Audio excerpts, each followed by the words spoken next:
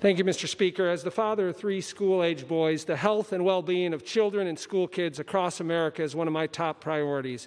As we continue to navigate the COVID pandemic, I have heard repeatedly from parents across the 18th District of Illinois about getting our kids back in the classroom and back on the athletic field.